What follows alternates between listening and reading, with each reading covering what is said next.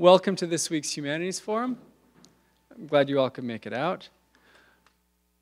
The order of business this afternoon is our guest, Professor Bartlett, will speak. There will be a Q&A after that. And then, I need to announce this now because I always forget to announce it. But afterwards, there will be a reception in the great room just down the hall for you all to continue the conversation and enjoy finger foods of various descriptions as well.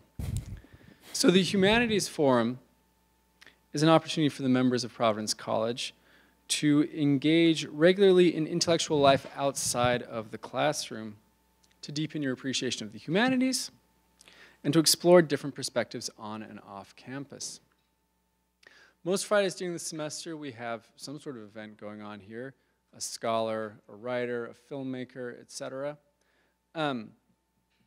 And today, this particular Humanities Forum is being brought to you by the Frederick Douglass Project, which is an initiative of the Humanities Program. And the aim of the Frederick Douglass Project is to cultivate in students the skills of reasoned debate and persuasion necessary for a healthy and free society. It's made possible thanks to the generous support of the Jack Miller Center. The Frederick Douglass Project promotes a greater understanding of the importance of rational disputation and persuasion in our democracy, which I think will be something which is touched on today. And it offers students an opportunity to practice those arts. Today, our speaker is Professor Robert Bartlett, who holds an endowed chair in Hellenic political studies at Boston College. And as I hope you remember from the first semester of Civ, Hellenic means ancient Greek. So Professor Bartlett's research and teaching focuses on classical political philosophy, such as Thucydides, Plato, Xenophon, and Aristotle. Before he came to Boston College, he was a professor of political science at Emory University, where he won multiple awards for distinguished teaching. Professor Bartlett has published articles in the American Political Science Review and other leading scholarly journals, and is the author and editor of 9 books. And I'll go off script for a second here to say that in the early days of the pandemic, when it seemed like we had all this extra time on our hands, before the ennui and the misery set in, I thought, oh, this is a great chance for doing some self-improvement reading. And I had friends and loved ones who told me that it was a disgrace and a shame that I call myself scholar of the humanities and a Catholic, and yet I had never read the Nicomachean Ethics. And so I got this copy of the Nicomachean Ethics, and I loved it. I thought it was so lucid, so clear. I really enjoyed it. And you'll notice, if you can zoom in with your eyeballs, the translation is by Robert C. Bartlett, along with Susan Collins. So this is one of his books. It's a good one. I recommend it. I see what this Aristotle guy is going on about. Anyway, more recently, he's also translated Aristotle's Art of Rhetoric, which he'll be talking to you about today. And his most recent book was called Against Demagogues, What Aristophanes Can Teach Us About the Perils of Populism and the Fate of Democracy. So I hope you all give a warm welcome to Professor Bartlett. Thank you. Thank you very much for that very nice introduction, and it's a pleasure to be here at Providence. We were going to do this earlier, and then, of course, the world shut down. So now that the world's more or less open, I'm delighted to be here. I propose that we begin with a warm-up exercise, and that's a pop quiz. Faculty should feel free to participate. I'm going to give 3 quotations, and you can tell me the president who said it, although the quotation may not be while the person in question was actually in the office. It could have been before. Here's number 1. Ready? Quote, all this will not be finished in the first 100 days, nor will it be finished in the first 1,000 days, nor in the life of this administration, nor even perhaps in our lifetime on this planet. But let us begin. Who said it? Yes? Correct. Very impressive. Number 2. Quote, our enemies are innovative and resourceful, and so are we. They never stop thinking about new ways to harm our country and our people, and neither do we. Yes? George Bush, correct. 3rd, quote, it's like in golf. A lot of people, I don't want this to sound trivial, but a lot of people are switching to these really long putters, very unattractive. It's weird. You see these great players with these really long putters because they can't sink 3-footers anymore, and I hate it. I am a traditionalist. I have so many fabulous friends who happen to be gay, but I am a traditionalist. This is on gay marriage. Who said it?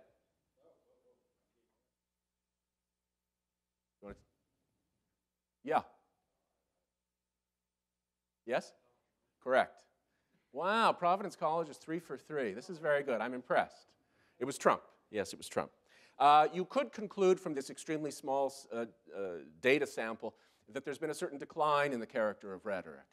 I wouldn't say that necessarily, but we'll see. I have two main tasks this afternoon with you before we open it up. The first is to give you a kind of quick and dirty introduction to the single most influential text that's ever been written on rhetoric, and that is Aristotle's Art of Rhetoric.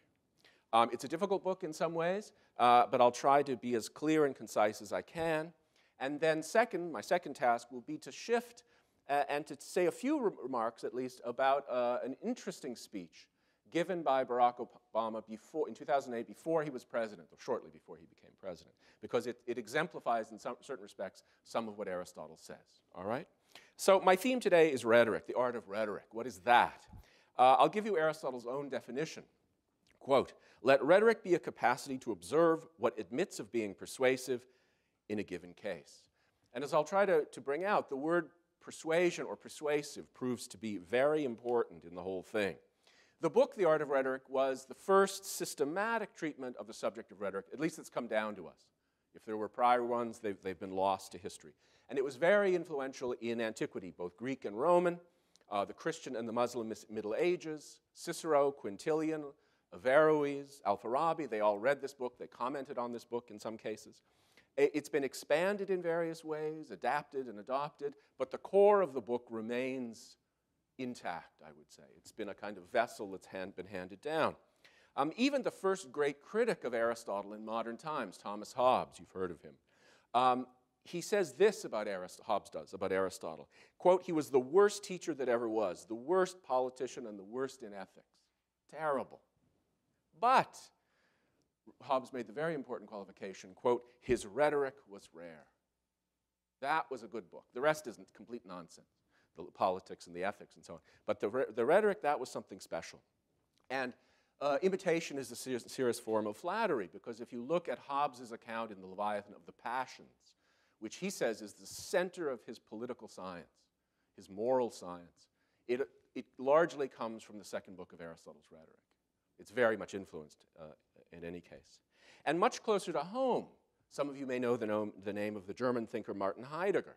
And Heidegger, too, was very impressed by Aristotle's rhetoric. In his big book, Being and Time, this is what Heidegger says, quote, "Aristotle investigated the passions in the second book of his Rhetoric. Contrary to the traditional orientation of the concept of rhetoric, according to which it is some kind of discipline, Aristotle's rhetoric must be understood as the first systematic hermeneutic of the everydayness of being with one another." This is Heideggerian jargon. "Publicness as the kind of being of the they not only has its attunedness, it uses moods and makes it for itself. The speaker speaks to it and from it. He needs understanding of the possibility of mood in order to arouse and direct it in the right way." Again, that's a kind of very highfalutin way of saying that Aristotle in this book lays out the passions. And that is the medium to speak to ordinary people in ordinary circumstances. I'll say a little bit more about that later. So let me just turn to kind of sketch the kinds of rhetoric according to Aristotle and the three proofs or modes of persuasion, as they're called. More about that in a minute. So in Book 1, Chapter 3, Aristotle says very simply there are three kinds of rhetoric. And he means this to be exhaustive. These are not examples of rhetoric. These are the three kinds of rhetoric. So the first is deliberative, the second judicial, and the third epideictic, sometimes called display rhetoric. Yeah? So let me just say a word about each of these. Deliberative rhetoric, according to Aristotle, issues in speeches of exhortation or dissuasion. Let's do this, let's not do that. Yeah? Either to pursue or to shun a given course of action, and it's most concerned with some future good. So think of almost every speech, say, in any legislative assembly. Let's revive the Iran deal, let's kill the Iran deal. Well, that'd be the executive, not the legislative. Any deliberative body, any political assembly where they have to decide about some future policy is deliberative rhetoric. Second, maybe and more obviously, judicial rhetoric is speeches of accusation or defense. It deals with questions of justice and injustice, guilt or innocent, and it's most concerned with the past. Where were you on August the 18th, 2021? Were you or were you not in the liquor store? Yeah? So it has its proper home in some sort of courtroom.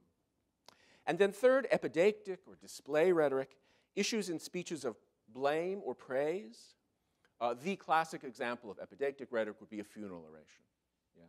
You come to praise someone who has died. That's epideictic rhetoric.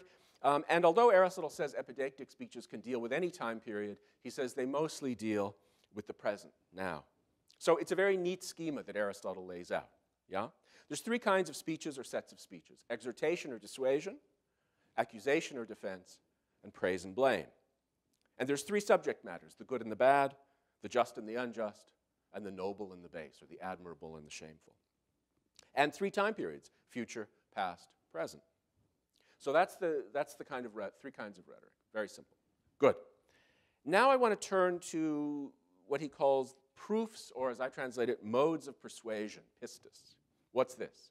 It means trust or conviction or belief that something is so. Yeah? And I prefer the translation modes of persuasion rather than proof. Why? Because proof, at least to my ears, suggests like a geometric proof, rock solid demonstration that X is so. And as I'll try to show you, that's not what rhetoric does, at least not essentially. Yeah? So he says there's three kinds of modes of persuasion. The first has to do with the character of the speaker. Right? In my introduction, my scholarly credentials were mentioned. This is to get you to believe in my character with regard to at least with this task. The character of the speaker, or the ethos in Greek, as it's conveyed in and through the speech. So if it's a technical question, how to dispose of nuclear waste properly or something. Well, if the guy has a PhD from MIT and so on, that the character of the speaker would come through the speech and you'd be more inclined to believe him or her. That's the first. The second is the passion of the audience. The passion that you undergo because of the speech. You're moved to anger. You want to get those bastards by the end of the speech. Or pity, sympathy. That is a mode of persuasion, according to Aristotle, pathos. And then finally, the speech itself, the logos, he calls it. The character of it, the syllogism, the nature of the syllogism, the premises, and then the conclusion. Yeah? So we have, in Greek, ethos, pathos, and logos, what somebody called the three musketeers of rhetoric. So if the speaker can convince the audience that his character is sound, honest, well-intentioned, knowledgeable, and if the speaker can move the audience in some way, above all, either toward or away from anger, and finally, if the argument as an argument proves persuasive, then conviction, pistis, will arise in the audience. And you can use one or two or three of those. Perhaps all three together would be most persuasive. But I think this shows why the word proof is misleading. Because if I can get you angry at my opponent, if I'm giving a deliberative speech, if I can get you angry at my opponent so you vote my way, I haven't proved anything, but I have instilled in you a conviction that my policy is better. You may think I've proved something. Bartlett nailed that case. I'm so angry at the other person who opposes him. But strictly speaking, I haven't proved it. But I've moved you to believe that it's so. And it's at this point I think we have to face a fact about rhetoric, that rhetoric has a certain odor about it, a bad reputation that attaches to rhetoric, both in classical times and in modern times too. Think of the following phrases: highly rhetorical, mere rhetoric, nice rhetoric, but these are not compliments, generally speaking. So much smoke and mirrors, puffery, more style than substance. That's typically what we mean by the word. Or think of the ubiquity of the word narrative, narratives. Yeah? The narrative coming out of the White House, or X doesn't fit with the narrative. I think that means a speech which the person saying it doesn't think is true, but wants you to believe it. It's pushing a certain agenda. Now, what's the source of rhetoric's bad reputation? Or at least complicated reputation? I think it can be boiled down to this simple fact, that we human beings can be persuaded by something other than the truth. and we can remain unpersuaded by the truth. Yeah? And it's possible for some clever types to exploit this unhappy fact for their own gain and maybe our detriment. Let me quote some lines from the great tragic poet Euripides, which Aristotle quotes in the Rhetoric.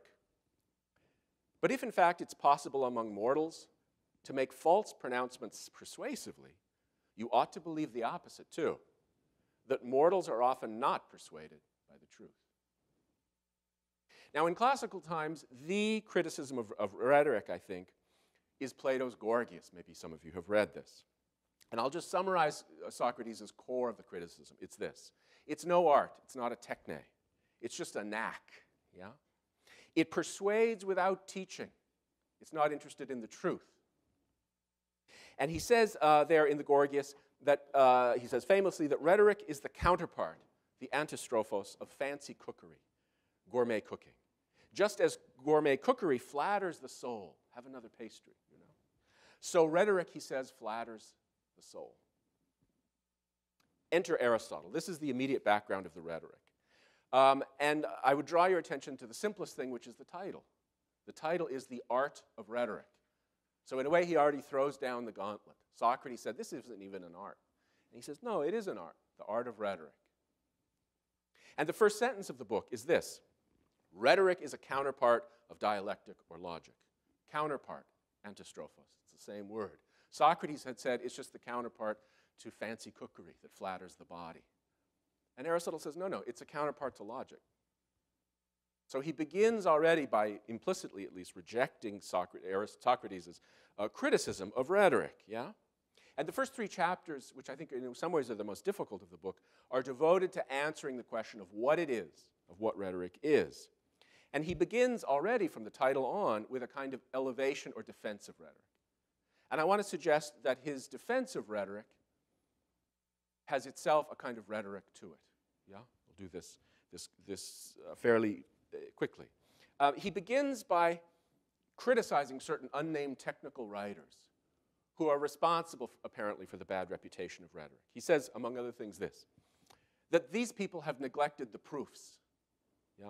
Which I, Aristotle, am laying out so clearly in my book. This is the core of the art of rhetoric, and they've neglected it too much. Yes? Second, he says, they're concerned with the manipulation of the passions, anger, pity, fear, and so on. And Aristotle says rather vividly, that's like taking a ruler and bending it before you use it. Because the judges, you're manipulating the very judges you want to use. That's the criticism. Third, he says, these unnamed writers are too much concerned with rhetoric in the courtroom, judicial rhetoric, whereas they should pay more attention to political rhetoric, deliberative rhetoric. That, he says, is nobler and more public-spirited. So they're always, 98% is just trying to get somebody off on a charge, and this is not good. So to repeat, Aristotle begins by defending rhetoric, I think, and he almost immediately traces the roots of the problem with rhetoric, its reputation, to these writers who've distorted the thing. They haven't treated it properly.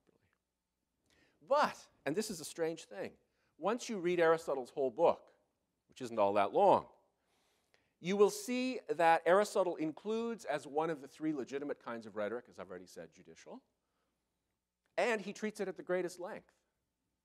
He said that these other people give it too much attention, but he gives it a lot of attention too. And he gives a long, as I've already said, treatment of the passions. And that's partly for its own sake, but it is partly, explicitly, to rouse these passions or quell them in an audience, quiet them down. Yeah? And thirdly, finally, he also is very concerned with the parts of the speech as he criticizes these unnamed technical writers for also being concerned with the parts of the speech. So what does this mean? In other words, the criticisms here are somewhat overblown. The writers may stress too much, maybe, what is nonetheless a real part of rhetoric, as Aristotle himself acknowledges. And so I do think there's a kind of rhetoric already in his presentation of rhetoric. He then turns to give his own account of why it's a good thing, why we need it, yeah? And he says a number of things. First, he says that rhetoric can come to the defense of what is true and what's just. And he notes in making this argument that if you think that something is true and will therefore triumph in the marketplace of ideas, if you think the cause you serve is a just one, and therefore it will triumph in the world, you're being naive. and that rhetoric should step in to make sure that what's true and what's just will triumph. Second, he says, and this has a lot of implications, I think, for democracy today, he says just because something is true, we have a science or a knowledge of something, science, he says. Science is not necessarily more persuasive among some people than rhetoric is. Teaching, he says, in some cases isn't possible. And so, we're often exhorted today, in and after the COVID period, follow the science, follow the science. Well, Aristotle says, I'm sorry, but that's not enough. Because even if you have the science, it will be unpersuasive to many people. And rhetoric needs to enter that gap. Fauci needs better rhetoric. I think everyone probably could agree to that. He also says that rhetoric should be able to persuade of opposites. Now, what does that mean? It means this. You should never, well, what's the opposite of just? Unjust. If you think your client is innocent and you're working to that end, you need to know not just the arguments to establish his innocence, but the arguments what? That might be used to establish his guilt.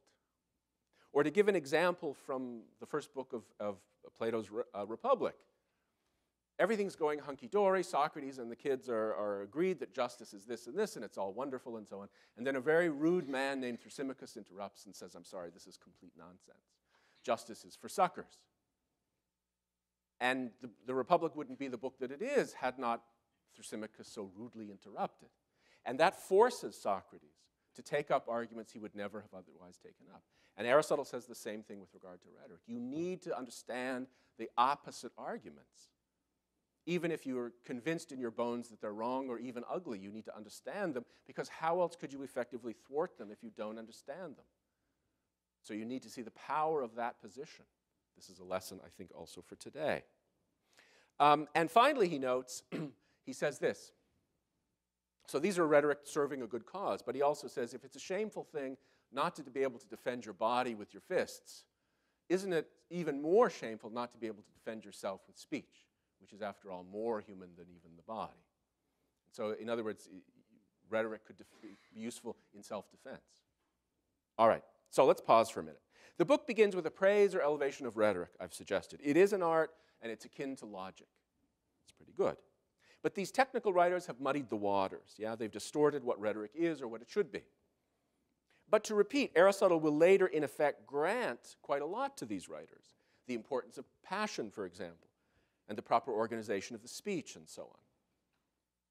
But don't these arguments, if you take them together, make something plain? Both his defense and his having to concede something to the enemies.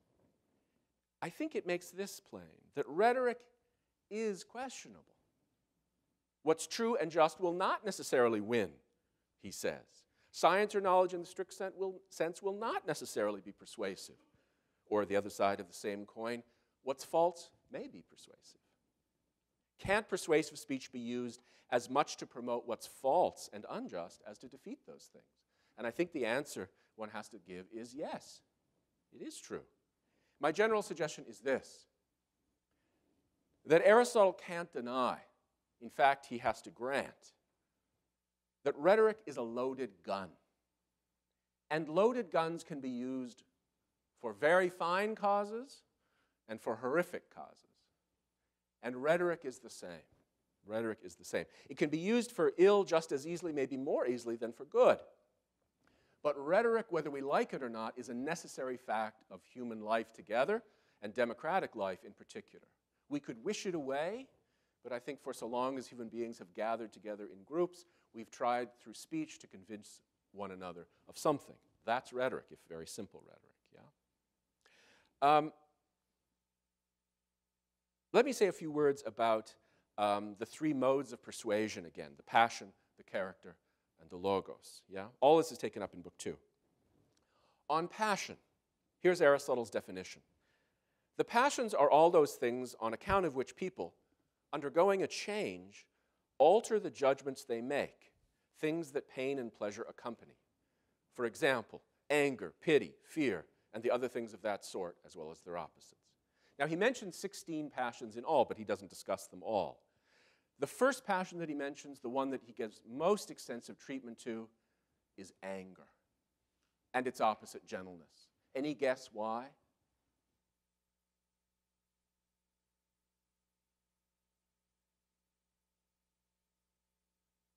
Yes.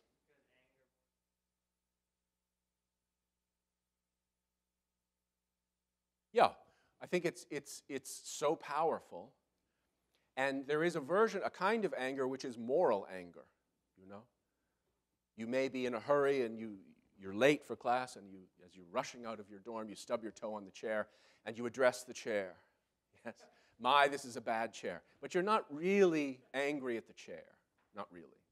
Whereas there is a different kind of anger, and he has a very nice, very precise account of this, that the most potent cause of anger, which he discusses at some length, is manifest disrespect, or slighting, he calls it. In other words, dissing someone on the part of someone for whom that dissing is totally inappropriate. That makes our blood boil. Yes. And I think the reason why he treats this first and at greatest length is it's so potent politically, both as a tool to use, dangerous, but there it is, but also if you can calm the audience down. You've misunderstood something. You know, you've perhaps have been angry and someone talks you down. That's not what he meant, or you misheard. That wasn't even addressed to you. Oh, and then you feel yourself deflating a little. This is part of the effect of rhetoric, properly used at least, yeah? He then turns to character, ethos. Again, to repeat, if the speaker can convey through the speech that I have a fine character, or some quality that you admire that's relevant to the speech, then that will be very important. And he does an odd thing. He says, I'm going to mostly treat character in terms of age, the young, the middle-aged, and the elderly. So that if you have to address a group of the AARP, your speech would surely be different in many important respects than if you were addressing, say, a freshman class at Providence College. And because this is one of my favorite sections of the art of rhetoric, and because it's my talk and I can do what I like, I'm going to beg your indulgence, and I'm going to read a few of the passages of his account of the character of young people, namely you. And you could tell me whether or not human nature has changed dramatically since the time he wrote these things. Now, the characters of the young are marked by desire, and they are such as to do the things they desire. Of the bodily desires, they're especially apt to follow the one for sex, and in this they lack self-restraint. Some of you are looking at your shoes at the moment. This is a very strange thing. When it comes to the desires, the young are easily changeable and fickle, and although they desire intensely, they cease to desire rapidly, for their wishes are keen but not great, like the thirst and hunger of the sickly. They're characterized by spiritedness. They're kind of feisty, and a sharp temper, and they are such as to follow impulse. They also succumb to spiritedness on account of their love of honor, and so on. They have not a cynical character, but a naive one, because they've not yet observed many wicked things. They're also readily trusting, because they've not yet suffered many deceptions. They're hopeful, too. Young people are hopeful. And because, like those who are drunk, the young are by nature hot-blooded, and at the same time, they've not yet suffered many failures. Being young is like being on a constant drunk. And then when you hit middle age, there's a hangover that comes, but that's for another day. In fact, they live for the most part on hope, since hope belongs to the future, memory to times gone by. And for the young, the future is vast, the past brief. On the first day, so to speak, you can remember nothing but hope for anything. They're also readily deceived, and so on. He talks about how much they love friendship and how important friendship is. They also suppose that they know everything and emphatically affirm it, since this is a cause of doing everything to excess. The injustices they commit are traceable to insolence, not to malice. They're also given to pitying, because they suppose they are all fine people and better than they are in fact. They're also fond of laughter, and hence are witty. For wittiness is educated insolence. A very beautiful line. Such, then, is the character of the young. Thank you for indulging me with that. I like it very much. Now, of course, I'm leaving out a great deal in his account. He speaks, for example, of the great effectiveness of examples, of metaphors, of things that make an image come vividly to mind. So when I said that rhetoric is a loaded gun, this is a metaphor, which he approves. I mean, I don't know if he approves of that metaphor. He didn't know what guns were. But metaphors in general can be very effective, and so on. Perhaps I could give one quick example that is somewhat controversial of the manner of rhetorical argument. The phrase natural law, which is very important in Catholic theology, Stoicism, and so on, it's a contradiction in terms in Greek thought. There's nature and there's law or custom, but these things don't go together. But in one place in the rhetoric, he does speak of natural law. And so people have read this and think, my goodness, he founded the idea of natural law. I don't think that's true. All that he does there is suggest that human beings have a sense that there's the positive law, the written law, whatever Congress produces, and some standard above it, in the light of which we could say that's an unjust law. And the reason why he appeals to natural law here is clearly for a rhetorical purpose. Namely, if you're in a courtroom and the law, the written law, is against your case, well, what should you appeal to? The natural law, or natural justice, he also says. However, he says, if the written law favors your case, don't mention natural law, mention the written law, and say written law is everything. We have to pay attention to this. So it shows, in a way, his, how should we call it, his flexibility. And I don't think it's true that he's the founder of natural law. Let me conclude my treatment of Aristotle before I turn to Barack Obama, just by saying this. I think what is he doing in this book? He wants to defend rhetoric. There's a long tradition also of the criticism of rhetoric, starting not least in Plato. So he wants to defend it. It really is an art, or it could be, and it could be made more precise. But if I'm right, and that he acknowledges, at least implicitly, that it is a potentially dangerous thing, is he then, in effect, building a gun with a better sight on it? You know, isn't this a somewhat dangerous thing to do? And I think the answer, at least in part, the first answer is yes. But what is he to do? There will be a kind of rhetoric. There was rhetoric before him, and there will be rhetoric after him. And so what I think he tries to do is to bring such clarity and precision as he can to the thing itself, to make of it a genuine art. And then exhort us to use it responsibly, precisely by acknowledging how easily it is to misuse. And one other thing occurred to me as I studied the book, that if one becomes a student of rhetoric, then this good consequence could arise. You could become a much more thoughtful, a much more sensitive consumer of rhetoric, if that's the right term. In other words, you would be less likely to become carried away, say, by appeals to your anger or your pity. Yes? I was once teaching this section, and I began the class by saying to my students at BC, first I said, I'm so sorry, I'm not well prepared today, but I bought a puppy last week, and the puppy's been very sick. In fact, I had to take it to the vet and have it put down this morning, so and the class was just completely silent. BC students are very nice. And then one student started laughing because he realized that the subject of the class for that day was the passions and the use of passions in rhetoric, that I had invoked in the class pity. They felt sorry for me. He's unprepared, it's not going to be a very good class, but, take it easy on him because he's had this terrible, his puppy died. And then we discussed that. And so if you become alive to the fact that a speaker is starting to move you in some way, you could begin to think, wait a minute, how is this happening? And it could be for perfectly legitimate reasons, to be sure, but you become more self-aware of the speeches that are going into your head. And I think that's one very good consequence of the study of the art of rhetoric, yeah? So that with or without his intervention, there's going to be rhetoric. That I think he thought it was a fascinating thing to try to understand as what it is, which permitted him, for example, to give his longest account of the passions. It's not in De Anima, it's not in the Ethics, it's here. And to that extent, he does intervene in the public square and try, within the limits that are possible, I think, to elevate and refine the rhetoric that we cannot but use. All right. Now I want to turn fairly briefly to discuss a speech that has always struck me from the time I heard it, and I've since read it and so on. And and I know that some of you have just seen this speech, which is very helpful. Barack Obama's A More Perfect Union speech, delivered in March of 2008. So he wasn't president, and he had not yet secured the nomination of the Democratic Party for president. In fact, and this is relevant to the speech, he was in a very tough battle with Hillary Clinton for that nomination.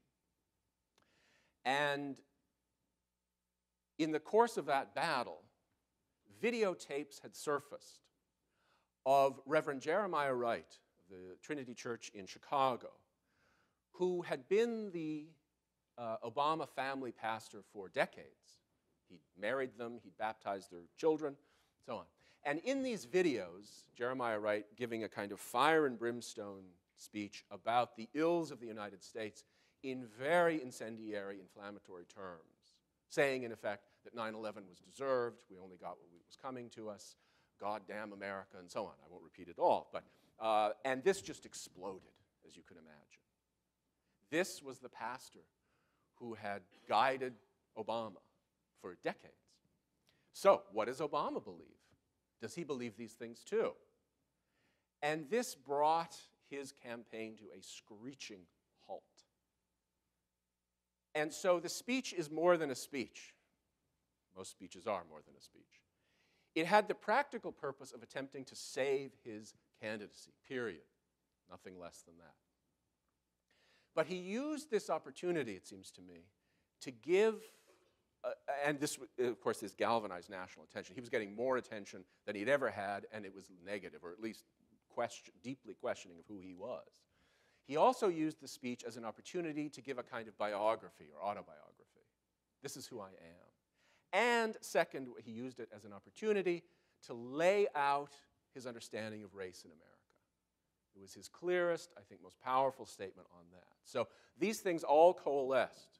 A statement of a biography, a statement of his views about race, he being biracial, as you know, and the practical purpose of trying to salvage this campaign. And it's a very well-constructed speech, it seems to me. And I just want to go through parts of it with you. He begins the following way. By the way, the speech was delivered in Philadelphia, not, I'm sure, by accident. He begins in the following way, quote, "We the people, in order to form a more perfect union." What's that? I mean, where's that from? The Constitution of the United States, exactly. And he says this, 221 years ago in a hall that stands across the street, he's in Philly, a group of men gathered and, with these simple words, launched America's improbable experiment in democracy. And he goes on. In other words, the question raised by these videos is, to put it very crudely, does Obama hate the United States? Does he think it's rotten to the core? And so he begins by quoting, literally, the Constitution. And he praises the Constitution and what it constructed and the country that it put together. But he adds this, of course, the answer to the slavery question was already embedded within our Constitution, a Constitution that had at its very core the idea of equal citizenship under the law, a Constitution that promised its people liberty and justice and a union that could be and should be perfected over time. So he mentions, I'm skipping some things, but he mentions the original sin of slavery, so the Constitution, a great document, slavery. But then he says the solution to the problem was in the Constitution itself. That, it seems to me, is a very important argument that he makes. It means, in other words, you don't have to drag in foreign ideas or principles. No, that the document itself, the ideas in the document itself, were sufficient to correct the thing itself. Now, he adds immediately, of course, that this is an ongoing labor. We're not finished, we're not even close to finished. And so he will, both here and at the end of the speech, where he comes back to the Constitution, very skillfully, introduces his own campaign. And in a way, this campaign is meant to help fulfill the original promise of the document. But it's a very good argument, it seems to be. I think it's true, but in addition to being true, it tells us something about him, that he reveres the Constitution. He acknowledges, of course, the problem of slavery and its after effects. Jim Crow he mentions explicitly. But he argues, at least, or he states unambiguously, that the principles of the Constitution solve the problems of the founding. Yeah, it's a very good argument. This belief comes from my unyielding faith in the decency and generosity of the American people.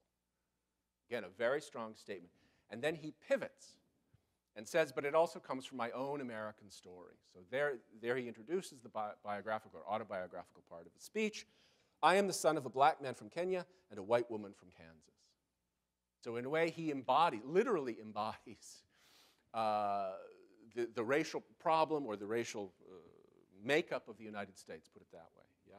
And he goes on to say how much he owed to his family, especially his white grandfather and grandmother. The grandfather served in World War II. They essentially raised him. It's a story that hasn't made me the most conventional candidate, but it is a story that has seared into my genetic makeup. And he says at one point, this story could not have happened in any other country on the face of the earth. That I could be a serious candidate for the presidency, given my background. Yeah? And at one point, he says the following. It's a remarkably frank speech in some ways. On one end of the spectrum, we've heard, in my campaign, the implication that my candidacy is somehow an exercise in affirmative action, that it's based solely on the desire of wide-eyed liberals to purchase racial reconciliation on the cheap. He's alluding here, and it will become explicit later, to a remark that Geraldine Ferraro had made. She was a very prominent figure in the Democratic Party. She'd been VP candidate on the Mondale ticket, lost. But she was very much supporting Hillary. And she had said, I don't know the quote, but it's something like, Obama would not be getting the attention he is if he weren't black. This is an affirmative action candidacy. So he alludes to that here. And she's very much of the left, the Democratic Party. On the other end, still quoting, we've heard my former pastor, Reverend Jeremiah Wright, use incendiary language to express views that have the potential not only to widen the racial divide, but views that denigrate both the greatness and goodness of our nation, that rightly offend white and black. He proceeds to give very tough criticism of Wright, my former pastor. He's wrong. He deeply misunderstands the nature of the United States. It's divisive and so on. And it looks like he's just going to throw him to the curb. But he says, I could no more disown him than I can disown my own family, which is unexpected. It looks like he's going to say, yeah, this guy's crazy. But he says, no, he's a part of my family. And there were beautiful things that happened in the church, as well as things that I deeply disagreed with.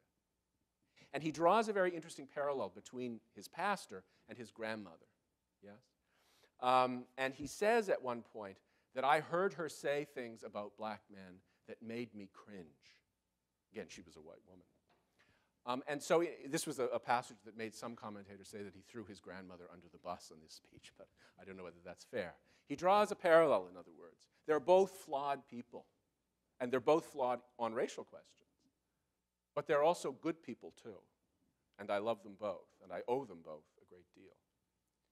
And I think it's a very effective and surprising move in the speech, if I could put it this way. Imperfect as he may be, he's been like family to me. He strengthened my faith, officiated my wedding, and so on. I can no more disown him than I can disown the black community.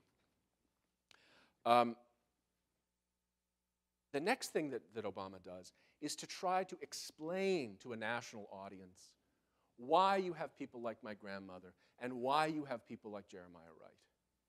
And in the case of Wright, he goes through, fairly briefly, but I think powerfully, the legacy of slavery, the legacy of Jim Crow, and so on. And that these problems have metastasized in certain ways and lead to anger and resentment, the kind of things that you would hear in a Sunday sermon from Wright, sometimes. But he adds something else. In fact, a similar anger exists within segments of the white community. Most working class and middle class white Americans don't feel that they've been particularly privileged by their race. This is 2008. Their experience is the immigrant experience. As far as they're concerned, no one's handed them anything. They've built it from scratch. They've worked hard all their lives, many times only to see their job shipped overseas or their pension dumped after a lifetime of work. So when they are told to bus their children to a school across town, when they hear that an African American is getting an advantage in landing a good job or a spot in good college because of an injustice that they themselves never committed, When they're told that their fears about crime in urban neighborhoods are somehow prejudiced, resentment builds over time. So he gives a very powerful genealogy, if you like, of black anger and resentment and white anger and resentment. And it's a sympathetic portrait, even if he doesn't agree with the conclusions on each side. And in fact, he gives some very powerful, I think today, controversial advice to members of the black community. For the African American community, that path means embracing the burdens of our past without becoming victims of our past. It means continuing to insist on a full measure of justice in every aspect of American life, but it also means binding our particular grievances to the larger aspirations of all Americans. It means taking full responsibility for our own lives by demanding more from our fathers and spending more time with our children and reading to them and teaching them that while they may face challenges and discrimination in their own lives, they must never succumb to despair or cynicism. Remarkably tough, frank talk. I'm not sure that a candidate in 2021 could or would say these things. So this speech is an interesting speech for many reasons, and I'm sure I haven't done it full justice. It's a very good example, however, it seems to me, of the Aristotelian mode of persuasion of ethos. That is to say, the speech, in part due to its frankness, conveys a sense to a national audience of the character of the man speaking it. And the character of the man speaking it simply could not agree, and does not agree, with the sentiments expressed so notoriously by Jeremiah Wright. And so in a relatively short speech, Obama managed to pack in a great deal with a kind of, I think, a very great skill. Let me stop here, but because I don't want to go on too long. And I'd be happy to take any of your questions, comments, protests, either about Aristotle, Obama, or anything else.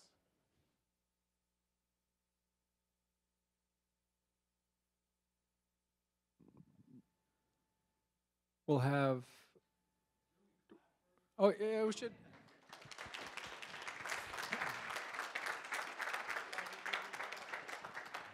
But having to ask them to clap strips the clapping of any meaning, so. I was going to say, before I'd so rudely interrupted by Jim, we're beginning the Q&A, and it's great if we can kick things off with students. And I already see 2 student hands that were raised. Just give me, whenever, I'll keep track of hands, but let me run the microphone to you so that your words can be immortalized on tape as well. Olivia, did you have hand up? Okay, and then David.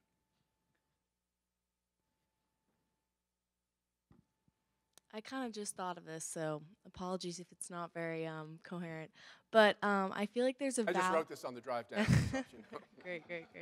I feel like there's like a unanimous value of an individual who's short and sweet and is based on actions rather than words. And I think there is kind of a persuasion in that person itself as like a simple-minded, strong individual over someone with like false flattery and like the stereotype of rhetoric. And I was just wondering, considering your knowledge on Aristotle, would he view this implicit and like short and sweet individual who listens and speaks only when needed as a strong rhetorical tactic in itself? And I know that's paradoxical, but would Aristotle find this to be a rhetorical tactic to avoid rhetoric? A rhetorical tactic to avoid rhetoric. That's a clever phrase. First, he does say, keep things simple. If you have syllogism upon syllogism upon syllogism, the head begins to spin rather quickly. He says, assume that the judge, meaning the audience, is a simple fellow. Better cut to the chase. I mentioned the effectiveness of examples, and he also has a long discussion of maxims, sayings that somehow capture something and that are memorable. In our time, I assume this is the influence of the advertising industry. Build back better. These stupid phrases, but they are memorable in some ways, meant to somehow capture something. The branding of some ways, something like that. Yeah, but the difficulty, so in a way, he acknowledges your point. Keep it simple, straightforward. Vivid images through speech and so on. But he wouldn't stress, as I think you did at least at the beginning, action so much, because we are, by nature, political animals and we're rational animals, which is to say we have speech. That's what reason means, logos. And so we're either condemned or blessed, depending on how you want to look at it, to make arguments to one another.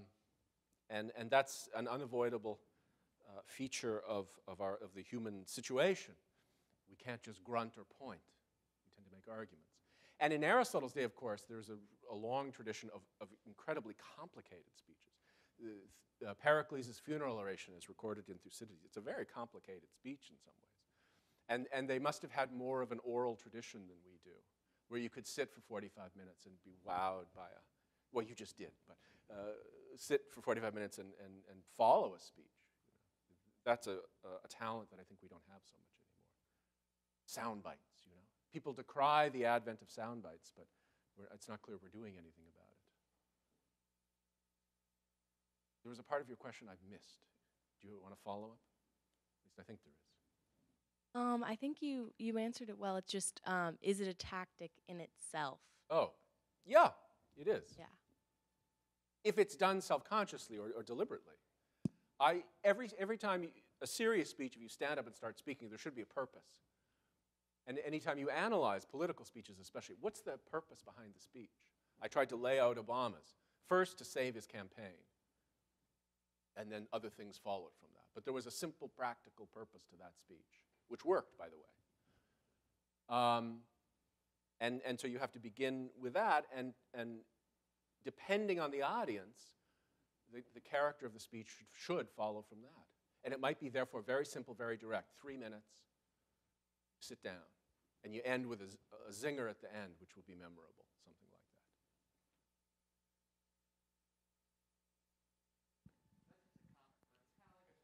that. Pause, isn't it?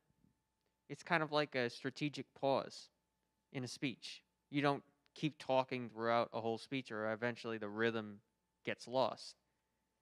So maybe that's another angle to the question. But I had a different... That silence could also be a rhetorical device. Aristotle doesn't say that, but it seems to be true. Yeah. Yeah. I had a different question now. All right. You mentioned in your response to the previous question the use of sound bites and the use of slogans. And it seems like in our modern climate, a lot of political talk is reduced to that. Yes. How would Aristotle provide us a way out of it, if at all? I mean, there's one massive thing, one obvious thing between his time and ours, and that's technology. And many people have written about, decried the use of the advent of technology in this regard, that it tends to make speech quick, easy, and superficial. And so you can have mobs on Twitter or whatever it is, and people outraged, they hide behind an on-name moniker, and they say the most outrageous things to other people, which they would never say in public to their face. So it encourages also a kind of cowardice and coarseness, not a very attractive combination. That he just didn't know of. I mean, it didn't exist. He does in one place anticipate theoretically the possibility that looms could move themselves and musical instruments could play themselves. But he clearly thought that was a bad idea. The use of philosophy or science in the name of what we call technology. So that's a very long and difficult question. But that's the most obvious difference. And how do you put that toothpaste back in the tube? I don't think one can. So you make the best of it, I suppose. And there are arguments, there are responsible people in the public square who make these arguments, saying technology is not all wonderful, actually. There are many such arguments, and I think that's probably a good thing. I'm old enough that when I went to college, I wrote my papers on a typewriter. You could Google that. Yep. And then when I was in graduate school, I had a Mac. So in a way, I was present at the birth, at the transformation. I didn't have a cell phone until I was in my 40s. My dad beats you on that. He didn't get a cell phone really till his 50s. He did. Not a good one. But it has an odd effect on me, too. Yep. And I didn't grow up with one, as I assume most of you did. It is kind of hypnotic. And it's bad.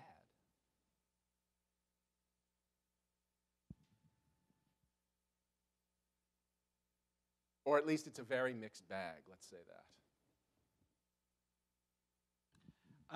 I'm going back to the first question, which I may misunderstood it, but I'm going to go. It makes me think of an idea. There is a kind of a rhetoric, which is an anti-rhetoric. Yeah. Right? Socrates obviously does it in the beginning of the Apology. St. Paul does it. Well, no, where you simply say, I'm not as sophisticated as, I'm just an old country lawyer, if it's an American thing.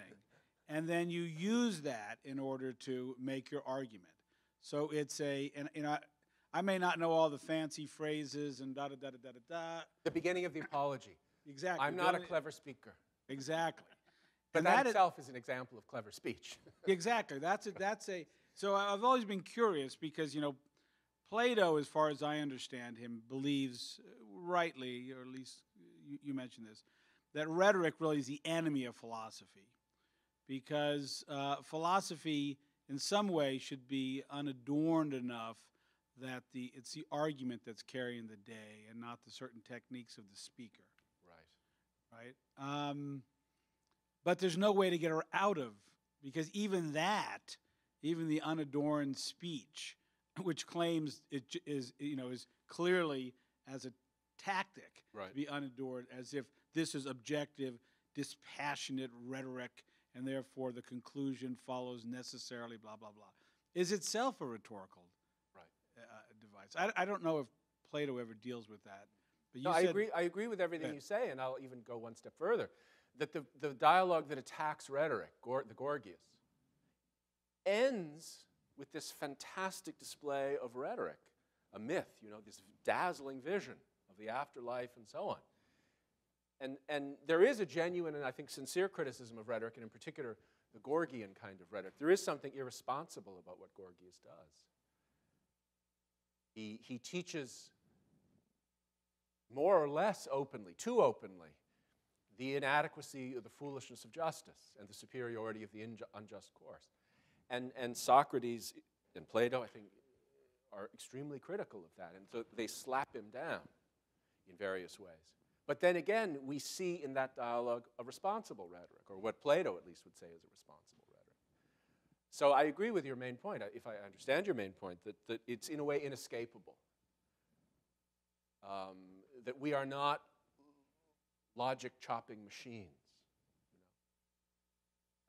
And we can understand syllogisms and detect their logical flaws, and we should do that. But that's only the beginning of the story, right? And so, yeah, I agree with you that there's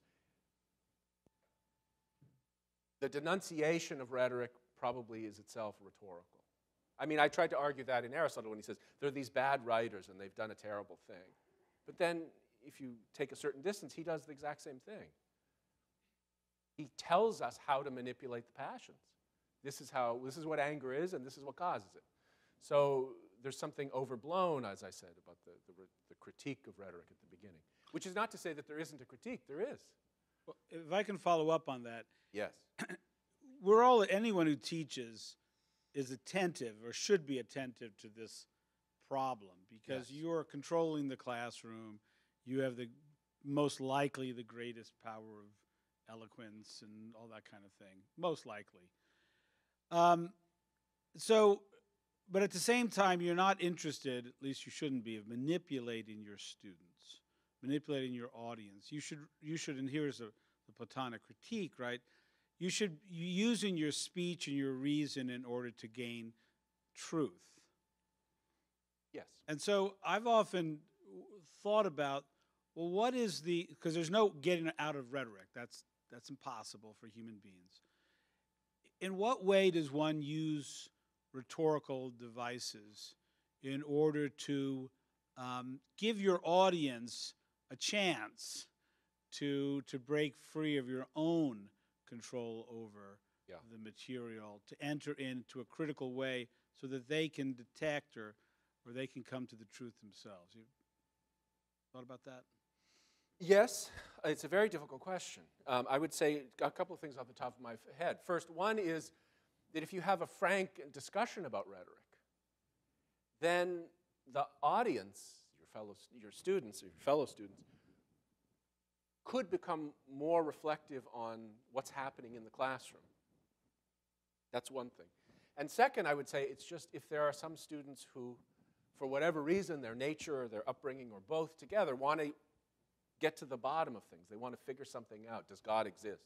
If he does, what's its characters, qualities, and so on? That's a question that the student wants to get to the bottom of on his or her own. Then I think what we can do is help them to understand what the big questions are, some of the most impressive, serious answers have been, and then, in a way, stand back. You play lion tamer, in a way. So some combination of those things. But of course, you're right that we should use rhetoric in the classroom, especially beginning students. You have to begin where your audience is. So you have to figure out where they are. Examples, humor, to draw them in. So especially if you're teaching Aristotle, which can be dry. I mean, you didn't hear me say that, but it could appear dry. And so you have to bring them in a certain way. But that's, in a way, a separate question.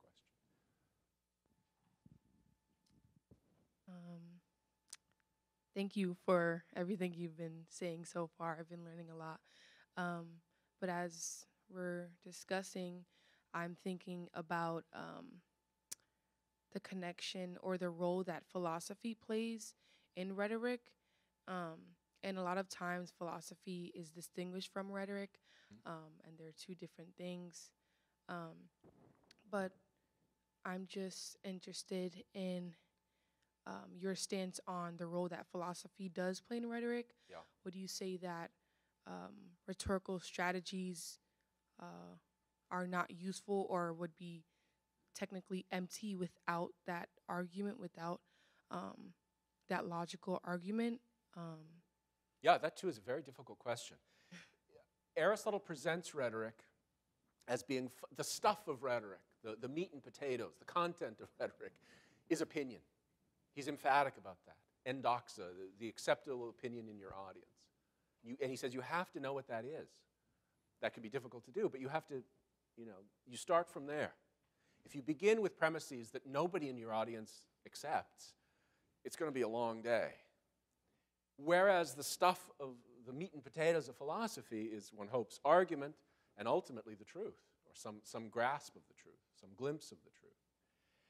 And he says, it's possible to make an argument, of course, which is logically sound, invulnerable to attack, but it may not be very persuasive to the given audience. So in a way, he presents it a kind of chasm between philosophy on the one hand and rhetoric on the other. And that's, in a way, the power and the potential danger of rhetoric. It's not necessarily moored to the truth. It's persuasion. But through speech, I get you to believe X when 10 minutes ago you believed not X. I've moved your soul in a certain way, and that's a very great power. And again, he doesn't solve that problem by saying, well, if we could make rhetoric into philosophy, it would always be true. He doesn't say that, because I don't think he thinks it's possible. He does say, and I quoted him, that it should come to the defense of what's just and what's true. But that would require a rhetorician who has a great deal of self-awareness and a kind of basic decency, too, I would add. And that it's subservient to, it's a servant of those other higher things. It doesn't establish them or find them, but it serves them, or should. And one could say, well, it doesn't have to. And I would say, that's right. But that's where we are as human beings. There are people around making false arguments that they know to be false for reasons of their own. And as I said, one of the reasons I think he wrote this book is to say, wake up and smell the coffee. This is what rhetoric is. And you should be more alive to what it is and its power, which is a mixed thing. Good. That was a very good question.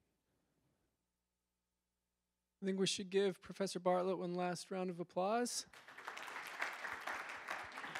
Thank you very much.